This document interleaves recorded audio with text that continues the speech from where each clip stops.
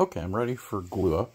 And I just want to show you how these legs are coming together. So I made this big dovetail in the top that will receive a stretcher that goes the length of the stand.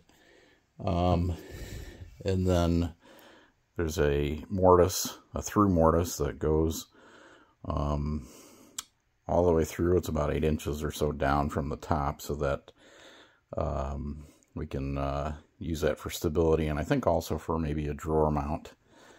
Then at the bottom I've excised away the areas where the plywood is going to wrap to be basically the bottom stretcher. And then there's this 1.25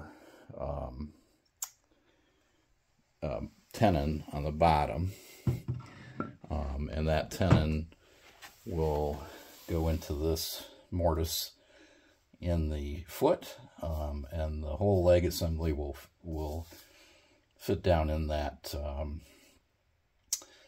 other dado, that big wide dado there. And then I'll put just a block in across the bottom there to close off that gap that'll be left. It's just easier to cut a through dado than you know, a stop dado. And I'll just make a little 1/2 inch wide you know, spacer that'll fit in there, glue in there. Anyhow, so I think today will be assembly day, and we'll see how it starts to come together.